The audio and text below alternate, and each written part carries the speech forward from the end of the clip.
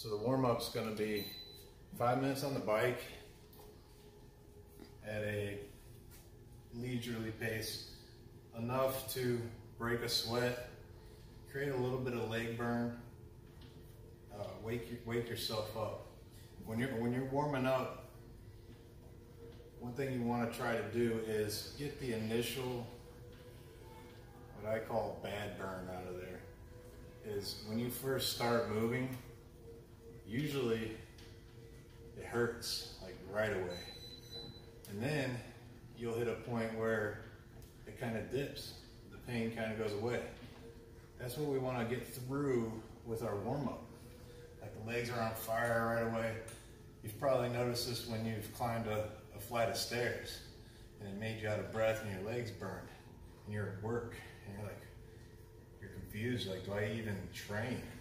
And that's normal, because the initial dip in oxygen in your bloodstream has to be replaced with a consistent higher heart rate. So after your heart rate's been up at a higher rate for 5 minutes, then the burn should feel less, okay? So that's what I'm trying to get through with the first 5-minute ride on the bike. Okay, so after that, I'm gonna go over here and I'm gonna prep for the workout. The workout's gonna have dumbbell snatches and bike in it, which is posterior chain work and shoulder work. So to hit that posterior chain and also work on my balance, I'm gonna hit some single leg Romanian deadlifts. So I'm gonna take the dumbbell and with good posture as I can. I'm not gonna round out, but I'm also not too worried about it because I'm not going heavy. I'm just warming up and stretching out. I'm gonna come down and bend the knee slightly, touch the shoe, stay on one leg. Okay, never let this leg touch the right leg. I'm gonna touch it again. Okay, I'm gonna do 10 on each leg. Ah. And then I'm gonna switch. Okay, if you want to get real fancy with this, kick back as far as you can and come through here. Okay, and keep this and try to finish like in a running position each time. Okay, and it's a challenge to keep your balance, and that's a good thing. That's an added bonus. It's going to work on the calf and the ankle. All right, so that's 5 minutes there. You're going to do 3 rounds of excuse me, the single leg Romanian deadlift, 10 on each leg, combined with the Cobra to downward dog, which we covered in the last workout. All right, stretch the back, the psoas, hip flexors, just stretch the wrists, work on your elbow extension, and then push into the downward dog. Okay. You can stretch your hammies and calves with this one. Open those shoulders, because you're going to need to open those shoulders for the dumbbell snatch. Pick them down, Cobra.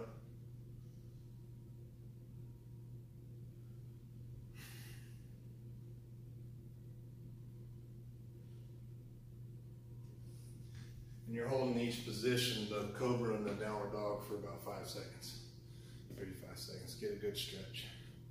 So that's the warm-up. Now I am. All right, let's go to dumbbell snatch. You want to touch the dumbbell between the legs. You're gonna fire the hip. It's gonna be straight before this elbow bends, before that dumbbell takes off. And then you're gonna throw it overhead. Here, pop the hip, throw it overhead. Okay, you can do kind of a lazy swing motion where you bend the elbow and throw it up overhead.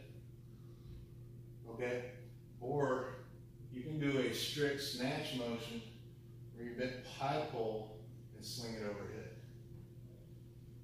Whichever one you prefer. And when you're repping it out in the Metcon, you can switch to the other arm on the way down. Okay, tap the ground, right back up. All All right, it's not a full squat. You don't have to go down here. And it's not a straight leg movement. Okay? Bend those knees, get in the power position. Tap between the feet, throw it overhead.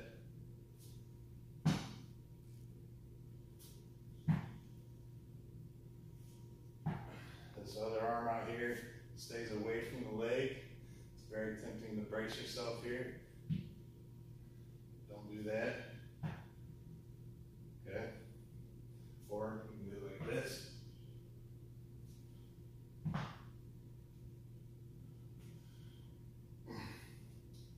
And that's the dumbbell snatch. We're going to do a couplet where we combine that with the bike. So you're going to do the bike first, and then you head over here and do a set of dumbbell snatches here. And it's alternating each time you do it.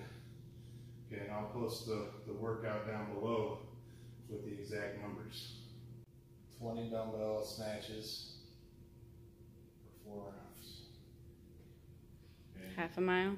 Because that'll be a decent amount of work for anybody. So anybody that's ready for it can push themselves, and then we can scale up or down from there. Okay. But if I hit this hard myself, it'll be a good smoker.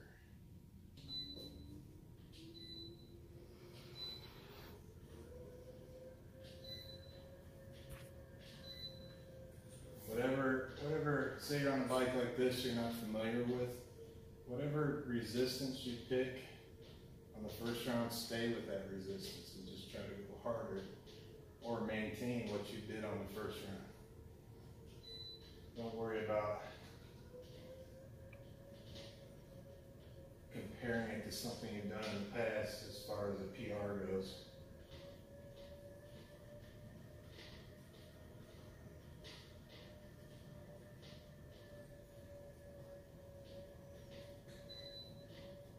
So I have it on level 11.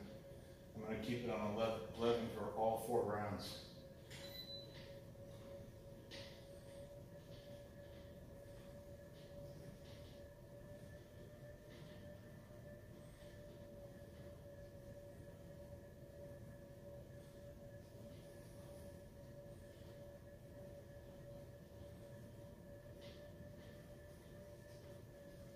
Cruise at about 97 RPMs. I also want to try to maintain that every round. Don't let that fall off.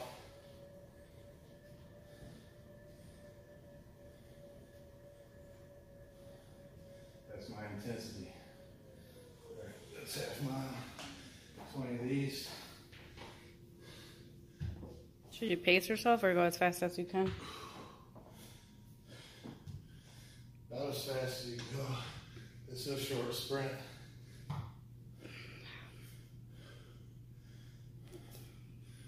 So light, heavy, or medium? Light dumbbell. I'm trying to count. Sorry. What number am I? It's 10. It was like 2.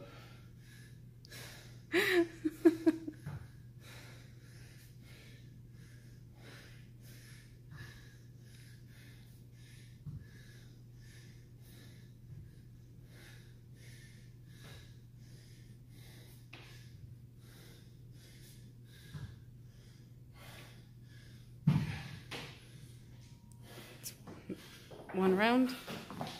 Round 2. If you have to restart the bike every time, it's no big deal. You get a little breather while you're setting it back up, then you can just go harder. What if you're really tired? Should you rest? Yeah, as you figure out your own fitness level and or hit it too hard, you can take pauses, you can break it up. Like two minutes? Tired, for example, I'm holding 97 RPMs. If my legs hit a wall, I can just cruise for a second. like this, and then hit it hard again. So not stop for 2 minutes. But don't Rest. stop for 2 minutes.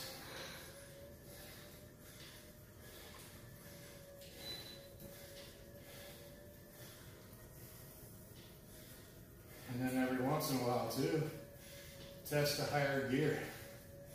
Like I just ramped it up to 105, 110. See how that felt. See if I think I can hold that. If I can, that's my new spot.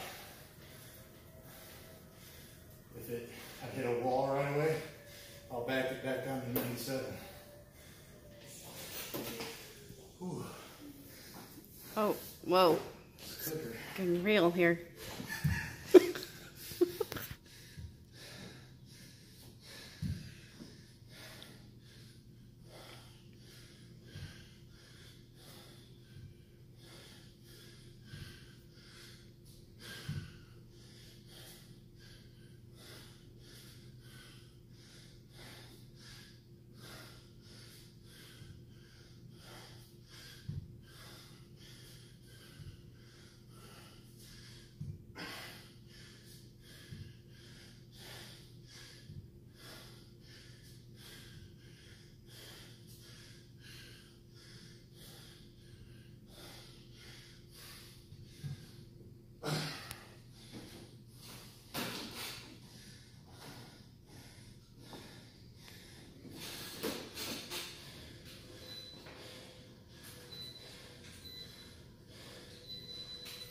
Those are not hickeys, by the way.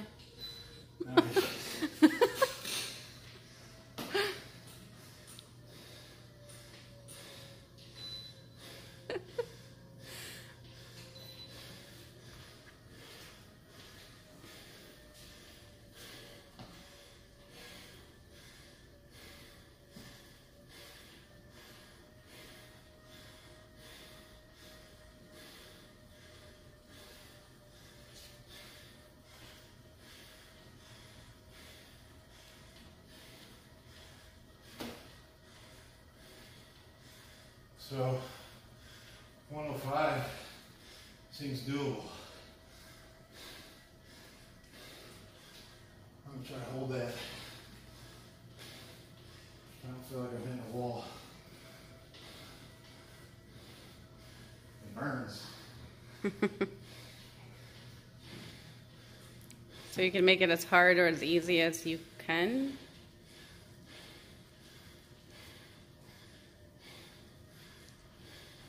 Don't make it easy. That leads to failure. Never make it easy. Here, I'll do it this way.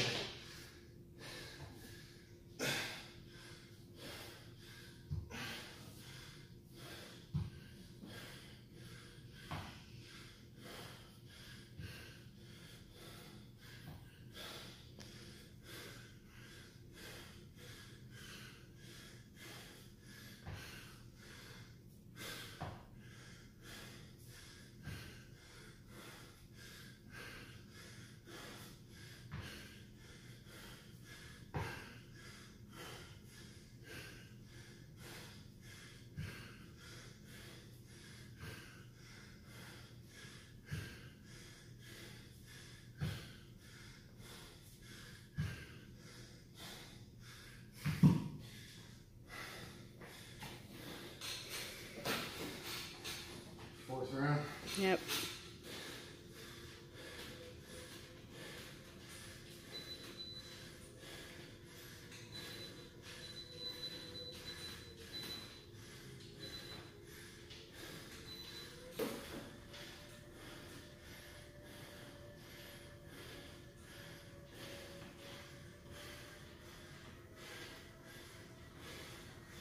Now in the fourth round, you just sell out.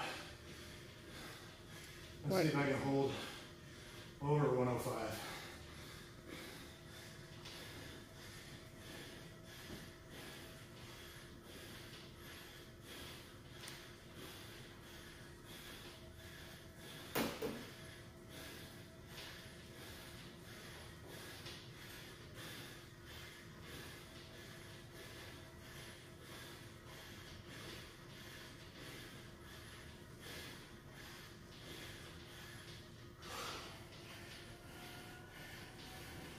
Go, go, go, go, go.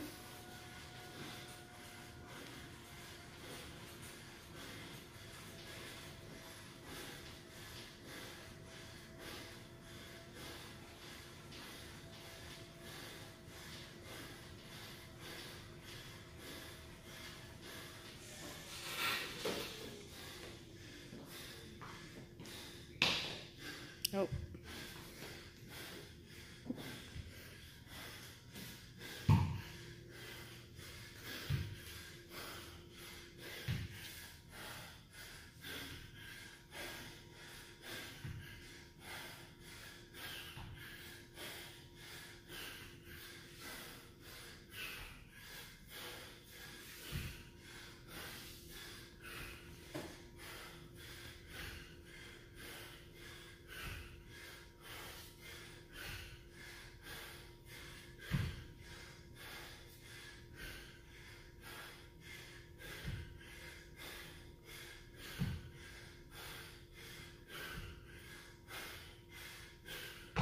Oh my goodness.